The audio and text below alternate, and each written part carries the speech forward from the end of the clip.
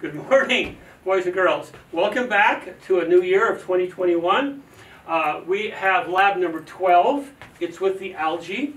And so you're introducing to the next version, lab number 12, of the becoming famous David and Herman 7th grade science fair. Science. Oh, No, we're good. Oh, 8. We're okay with that? Okay, science. And today we're very lucky. We have a special guest. It's the new assistant principal of our campus and our school, Coach Luna, who you all know, and he's going to help us with our labs today with the algae. All right? So let's get with it. I'm going to do this data. Coach Luna, assistant principal, is going to do the graph. You have this graph on Google Classroom, and Dave is going to run the camera. Are you ready? Let's go. Rock and roll. Go science. Okay. All right, students. So each one of you have 4 samples of these algae pellets. Remember, please don't let your brother or your sister or a dog or something chew these. They'll make them sick, okay? It's carbonic acid, and each one of these has little pellets, like little bubble desserts, but it's algae. And each one of those little bubbles has thousands and thousands of algae. The lecture we had the other day explains that algae can be single cell, euphoric animals like these, or they can be seaweed or kelp, very tall seaweed, and it's all considered algae. So what we've done here, and you do this at home, have a light source, any kind of light source. It can be outside. I mean, it can be the sunlight, preferably not direct light, but you know, what the heck, it might work out okay. I have placed these 10 centimeters from the light source, 10 centimeters away, and so we have sample number 1, 2, 3, 4. And our illustrious vice principal is going to record the data on the chart that you also have on your Google Classroom. So we're going to let these sit here for 10-minute increments. And from that, we're going to see which one produces the most oxygen. So as this pellet starts to produce oxygen, it'll kick into the photosynthesis side of it, and the carbonic acid will start to turn blue. The one that's further away is not going to produce as much oxygen because it's further away from the light source. That make sense? Okay, the basic question here is, why do your dogs and cats eat green grass when they get an upset stomach? And we're going to answer that. Kind of a crazy way, kind of off way.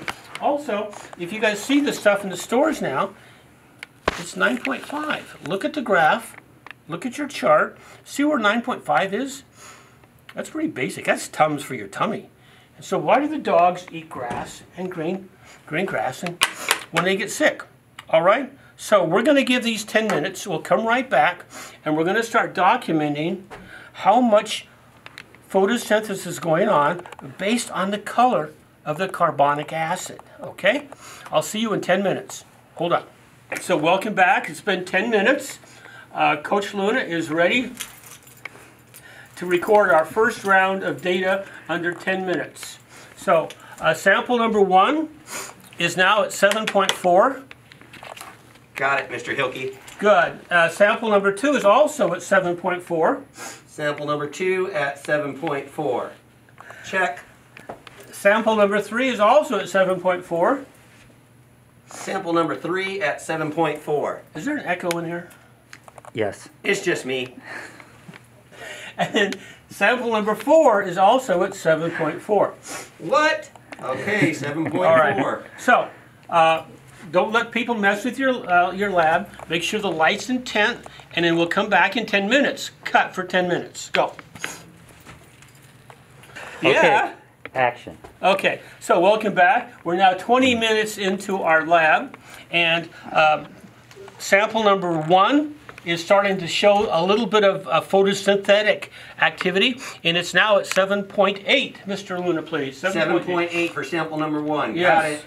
Got it. Sample number 2 is not doing anything. It's at 7.4 still. Sample number 2 is still at 7.4. Sample number 3 is still stuck at 7.4. Come on, sample number 3. What's wrong with you? And sample number 4, surprisingly, it's further away, but it's starting to change colors. So it's at 7.6. 7.6 for sample number 4. Got it. Yes. Okay. So you look at the chart. You can see how we're adding in each of the 4 samples as it works its way up, hopefully to the purple range of good quality photosynthesis, which means the dogs are going to eat it because they like that photosynthesis. All right, cut. We're back. Now we've had 30 minutes of intense photosynthesis. Number one is now at 8.6, I'm sorry. Number 1 is 8.6. 8.6. Got it. Number 2 is starting to pick up a bit, 7.8. Number 2 at 7.8. So it's starting to produce oxygen. It's changing the carbonic acid to the color chart on the little card. Number 3 is at 7.4, going nowhere. What's wrong with you, number 3? Don't be mean. Okay, sorry.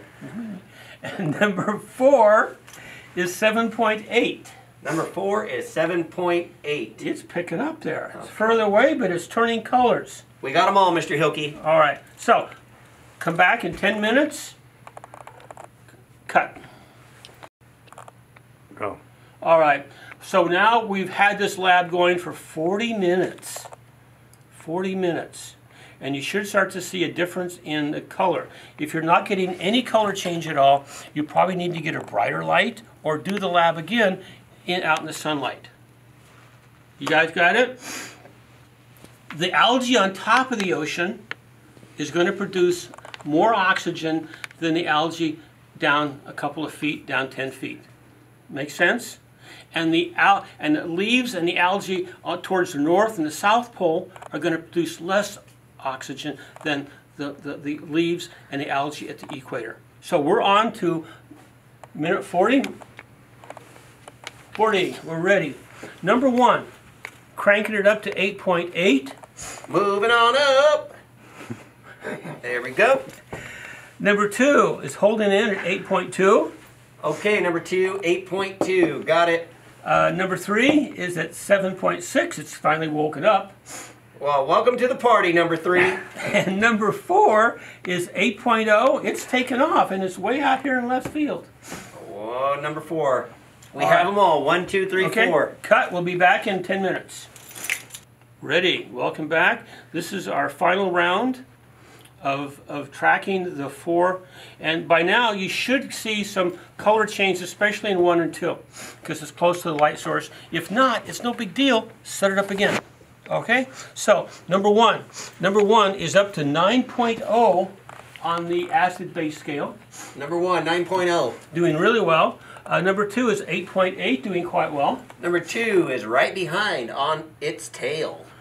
Number 3 is at 8.0. Wow, number 3, good gain. And number 4 is at 7.8. So we could carry this out for another hour.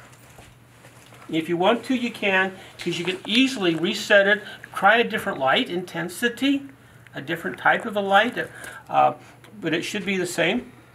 And the closer to the light source, the more photosynthesis, more of a base, and less. So Assistant Principal Luna is going to connect the dots. I'm going to go ahead and I'm going to use red for number 1. So as we see number 1 increase.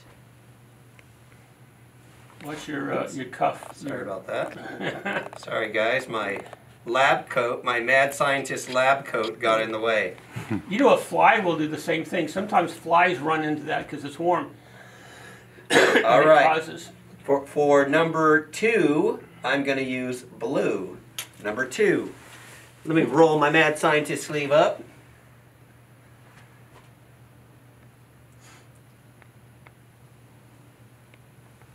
How does that look, Mr. Hilke? Good job. Okay. Good job. Number 3, I'm going to use, oh, just kidding. I'm going to use a dotted red line for number 3. Dotted red line. Don't try this at home, kids. It takes a trained professional.